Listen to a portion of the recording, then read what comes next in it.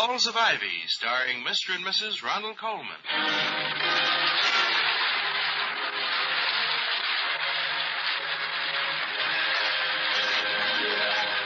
Good evening. This is Ronald Colman. And Benita Colman. Inviting you to join us again on the campus of Ivy College. And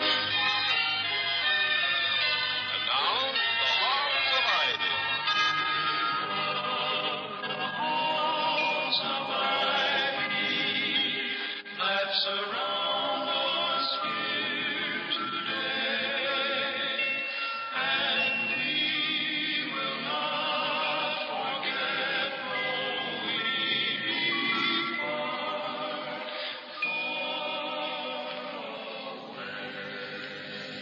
Welcome again to Ivy. Ivy College, that is, in the town of Ivy, USA. Henry Ward Beecher once observed that nothing is orderly till man takes hold of it. Everything in creation lies around loose. Now, for the president of any university, there are a lot of loose ends in any normal week. But Dr. William Todhunter Hall, president of Ivy, is enjoying the abnormal satisfaction of having everything in apple pie order. A triumph which he's celebrating with his wife, Victoria, as he tops off his luncheon with, of all things, some apple pie. I suppose people say apple pie order because there's something so neat and finished looking about one. Anyway, it's neat until you see it, and then it's soon finished. Well, Vicky, I'm afraid you and apple pie are my two great weaknesses. I have a failing for sweetness and neatness. However, the origin of apple pie order seems to be obscure. Even Mitford Matthews, in his monumental Dictionary of Americanisms, has passed it by. He mentions apple pandowdy. Oh, I love that, apple pandowdy.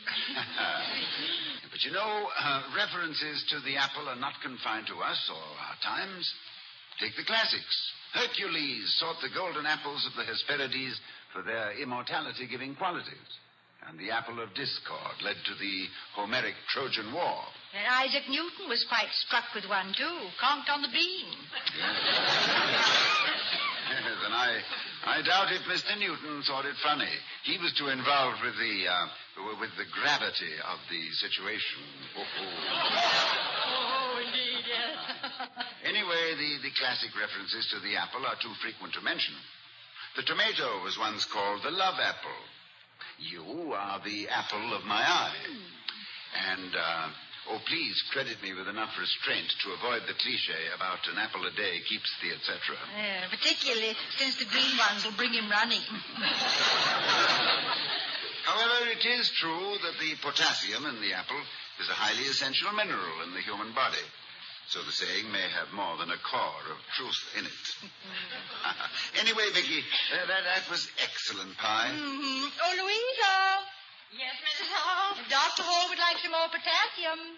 I beg your pardon? In another piece of pie. Oh, I'm sorry, but there isn't any more pie. The young man phoned while you were out, Dr. Hall, said he'd like to see you this afternoon. Glad you liked it, Mrs. Hall. Yes. Oh, the pie, yes. Did he give you his name, Louisa? Yes, he did. Mm-hmm. Is that all, Dr. Hall? Well, is there some reason why... Well, it's quite possible, but just a bit chatty. What was his name? Jerry Carter. Oh, he must be Nelson Carter's son. Didn't say who his father was, Mrs. Hall. Subject didn't seem to come up. Shall I clear the table now? You, Jude, and the doctor like some more coffee. William? Yes, thank you. I will. Just a little more, please. Yes, too, Louisa, please. Had a nice voice. I told him to call about 3. Who?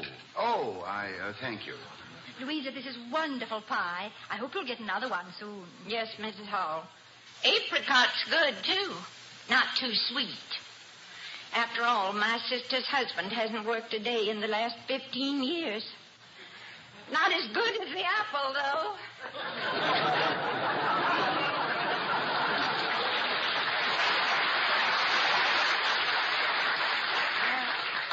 He's off again. Do you want to play 20 questions? No. Be patient, my sweet. Louisa will drop another clue when we're least expecting one. But I wonder what young Carter wants to see me about. What do freshmen usually come to see you about? Big problems. And I wouldn't be surprised if this one's about money. Oh, surely not with Jerry Carter, Vicky. Why, his father's one of Ivy's wealthiest graduates. Well, maybe he'd run through his allowance. But a week or so ago, he borrowed 30 cents from me. Oh? Mm-hmm. He gave me a lift home in his car, and I used the word car out of pure courtesy. It's what I would call a lukewarm rod. He had absolutely no fenders. It promptly ran out of gas, and he didn't have enough money to buy 1 gallon.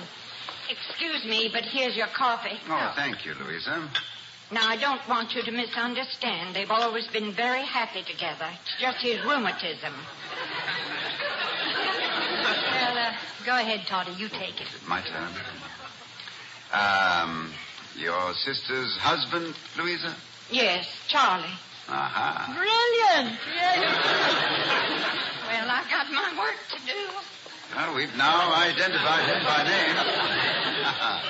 So it was Charlie. Yeah, well, that's a great help. But let's table Charlie for the moment and come back to Jerry Carter. He's a pleasant, unassuming young man, Toddy.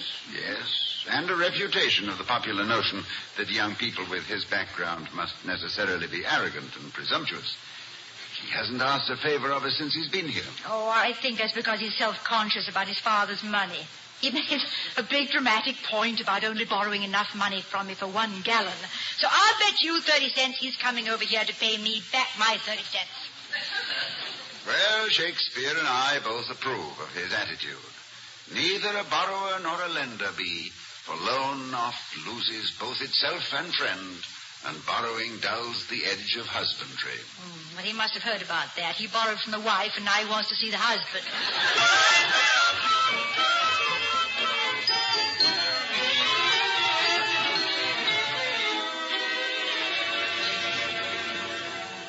Jerry, I'm glad to see you. Come in and sit down. Well, thanks, Mrs. Hall.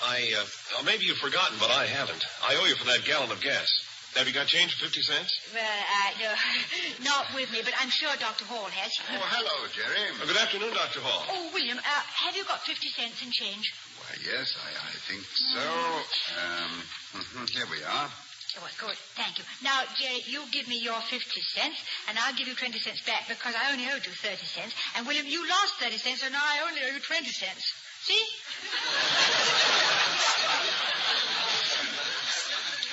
If you'll write down the details of this transaction, darling, I'll submit the problem to Professor Carlson of the Mathematics Department.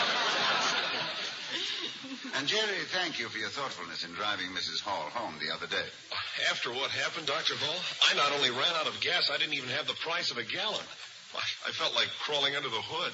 Oh, it wasn't that dire a situation, was it? I thought I'd never live it down, but instead of that, I've suddenly become top man in my fraternity.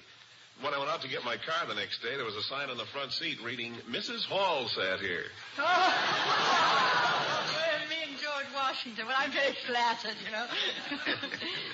Confidentially, Jerry, I've often thought of placing similar placards all around the house and garden. Oh, yeah, we could charge 25 cents admission and then show people where I fell down the cellar stairs. Yeah, in the closet I locked myself into trying to hide your Christmas present. Excuse me, Mrs. Hall. I've got Charlie on the phone. Did you say apricots? Well, no, Louisa, I just closet. I'm sorry, Louisa. No. Make it apple. Yeah, we'll try the apricot some other time. Well, it seems we've gotten rather away from the subject, whatever the subject was. At the moment, all I can think of is an apricot locked in a closet. Is that all, Dr. Hall? Yes, I think that's quite enough, Louisa. By all means, make it apple. Vicky, I'm afraid my discourse at luncheon on the subject of apples started off a chain reaction. Yes, you'll have to excuse us, Jerry. It's much too involved to try and explain to you. Well, unless you happen to know who Charlie is, in which case you could be of great help. No, Mrs. Hall, I'm still back in the closet with the apricot. You see, our housekeeper is a verbal economist. suffering from a slight case of ellipsis. Yeah. Fortunately, she drops words instead of dishes. No, I'm glad you finally decided to pay us a visit, Jerry. Tell me, how's your father? Fine. And he wanted me to give you both his best regards, which is one of the reasons I came to see you. But, Dr. Hall, I've been wondering, could you tell me, as long as I'm here, would it cause a lot of trouble if I change my English 1 from 10:30 to 9:30 and my Economics 1 from 9:30 to 10:30? Well, I hardly think it would upset the university's schedule, but that would mean you'd have to change instructors. I know. And I'd be sorry to lose Professor Huntley in English. Yeah, but I gather you wouldn't miss Professor Hamlin in economics. Huh? Frankly, Mrs. Hall, I wouldn't. And I'm sure he wouldn't miss me either. I don't think I'm getting very much out of the course. Oh? Well, I've always considered Hamlin a first-rate instructor. Well, it's not very interesting stuff to begin with, and sometimes I don't think Professor Hamlin is any more interested in it than I am. Well, I have known professors who have apparently been bored by the sound of their own voices. In fact, there is a famous legend of the undergraduate who, when his professor yawned during his own lecture, said, "The professor confirms our judgment, but usurps our prerogative." I don't...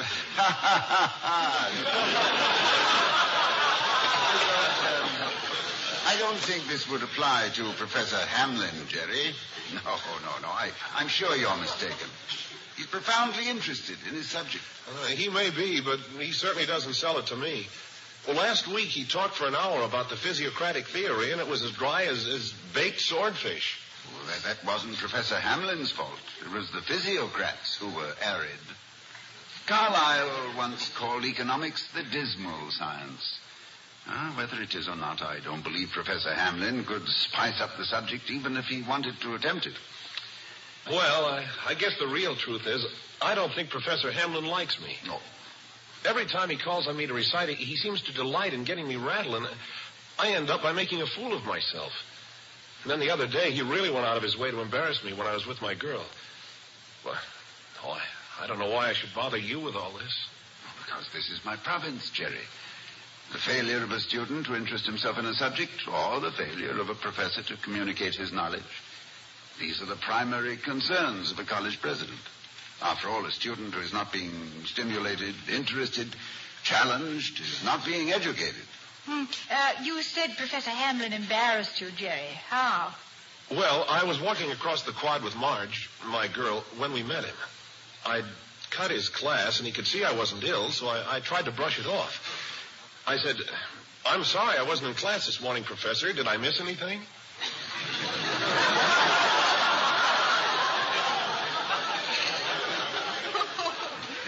That's hardly the language of diplomacy. What did he say? He said, "You didn't miss anything you would have understood." Certainly walked into that one. Well, I thought it was kind of a nasty crack, but Marge thought it was funny. So do I. Well, maybe I'm just being juvenile, but it's got me. I really want to make a change. Have you spoken to your faculty advisor about this? Yes, sir. But both he and Dean Smith rejected my petition for a transfer, so that's why I came to you with it. Well, I'm not often inclined to overrule faculty decisions, Jerry, but before I give you an answer, I'd like to make a suggestion. Go to the college library and ask for a copy of the 1932 annual.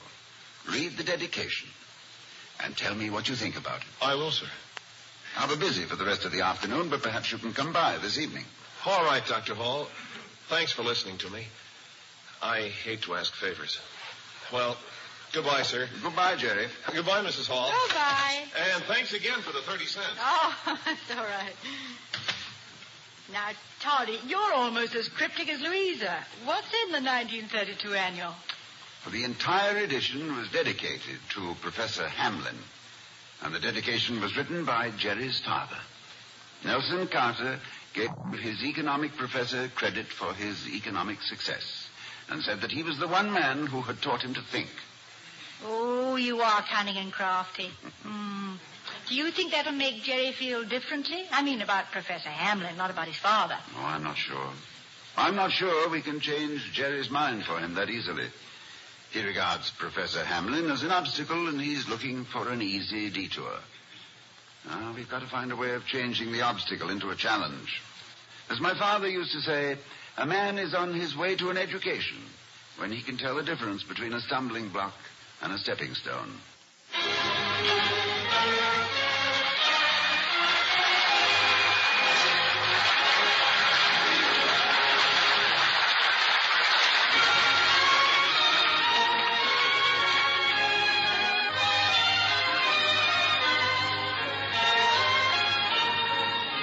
The Voice of America is bringing you this rebroadcast presentation of The Halls of Ivy, starring Mr. and Mrs. Ronald Colman.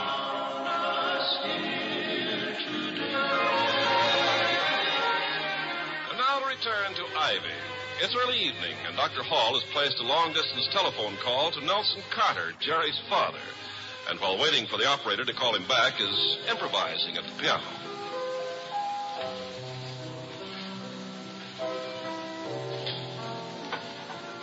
Oh, that's lovely, darling.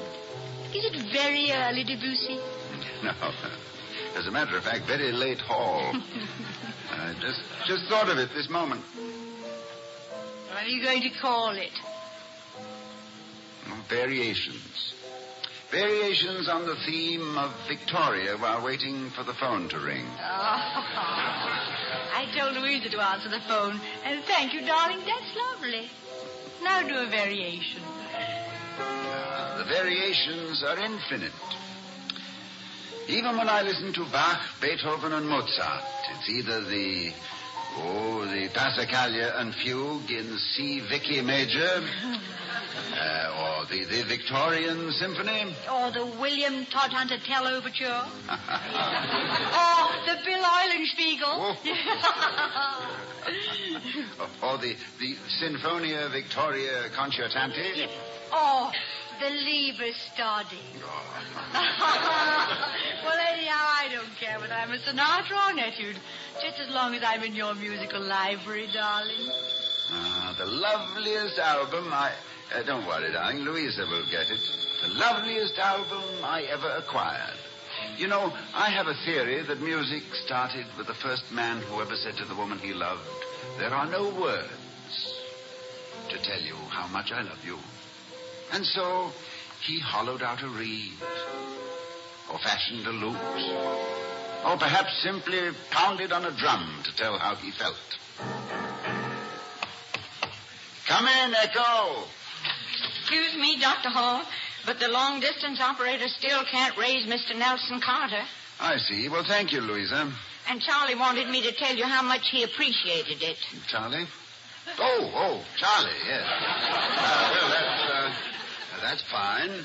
Fine. But what did I do?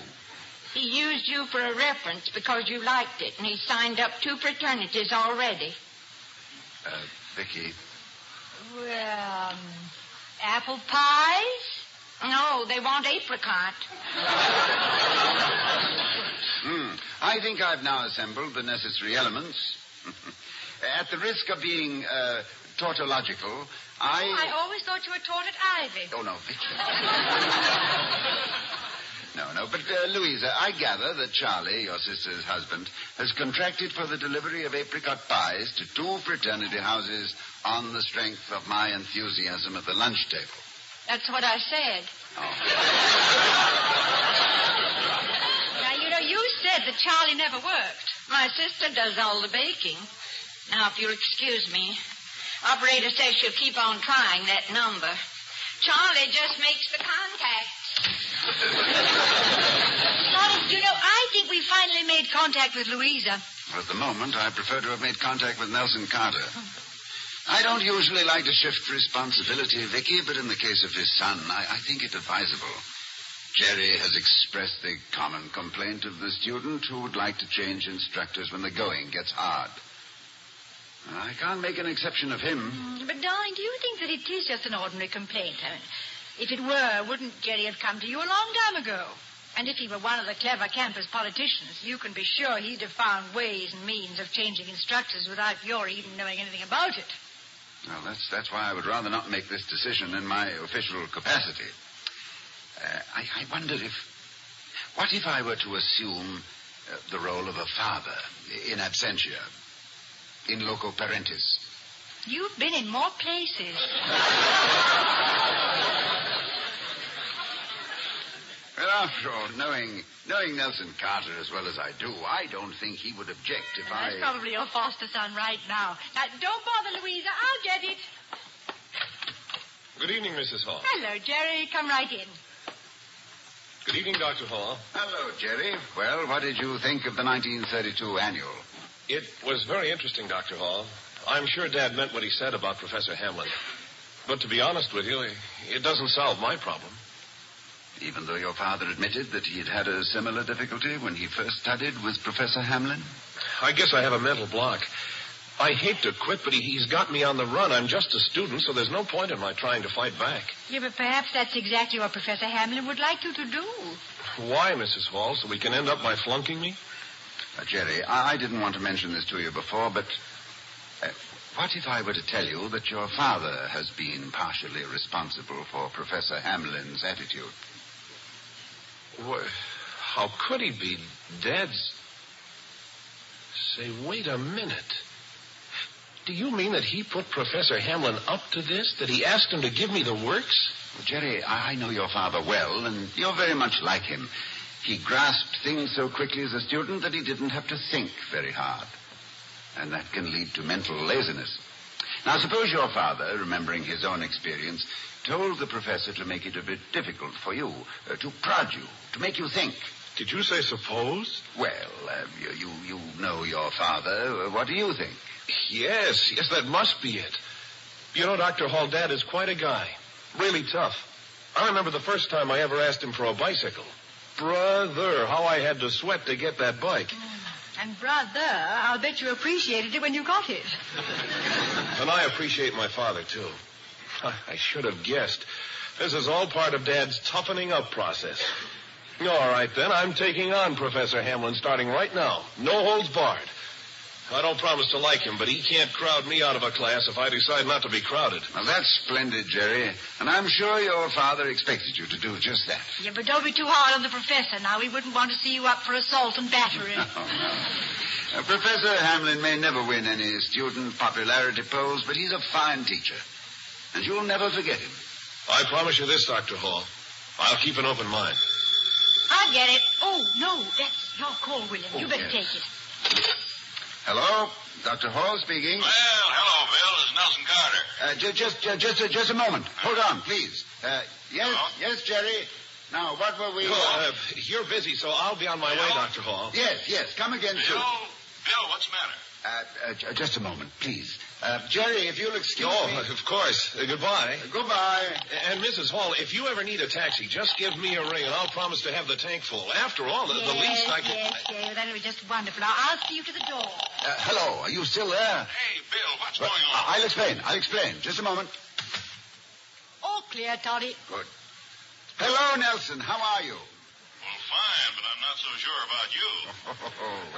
Well, Nelson, the truth is that I was just about to be caught red-handed in the middle of a big, small misrepresentation with your boy. Say, is Jerry there? Let me speak to him. No, Nelson. He's gone now, fortunately, because I didn't want him to hear me tell you what I told him you had done. Bill, this is either a lousy connection or... Are you keeping something for me? Is Jerry in a jam? No. He's been having Professor Hamlin trouble, just as you once did. Really? And I was hoping that you and I could get together on this. But he came here this evening before I was able to reach you. Bless your heart, Bill. You weren't presuming. You were telling the truth. I wrote Hamlin a month ago and told him to put the screws on the kid. He needed it. Oh, you did? Thank you. You've just made me an honest man again. Tell me something. Did it work? Well, I'd rather put it this way. It's working. He's a fine boy, Nelson, and I believe that when... Hold it a minute, Bill. What's up? Hold it. I'll be right back. And working fast, too. That's Jerry trying to get me on the other line now. He's probably going to give me the devil. I'll call you back, Bill, and thanks for all you've done. Goodbye. Goodbye. Vicky, that was Nelson... Yeah, I know. Nelson Carter, Jerry's father. who really did what you told Jerry he probably did without knowing he's really done it, which he seems to have done before you even said he did it. Yes.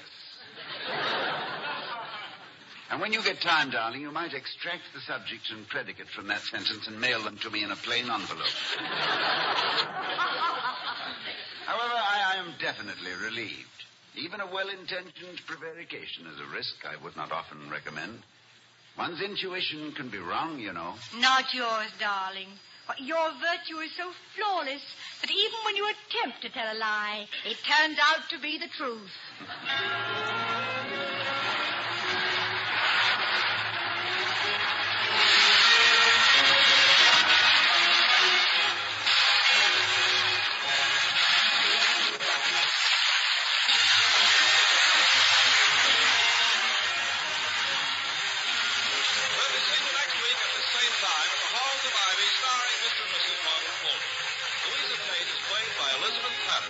Also heard tonight were Rye Billsbury and Lou Merrill. Tonight's script was written by Milton and Barbara Merlin and Don Quinn, based on a story idea by Clyde W. Park, Professor of English Emeritus, University of Cincinnati. Music was composed and conducted by Henry Russell.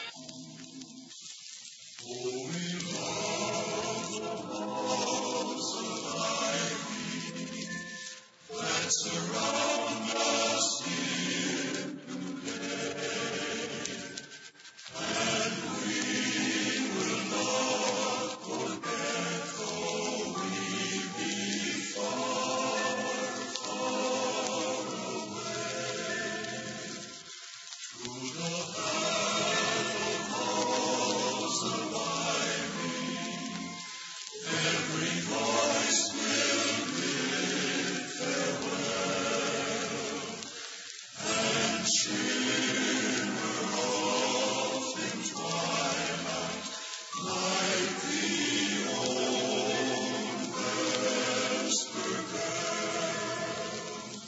One day a hush will fall, the footsteps of us all will echo down the hall and disappear.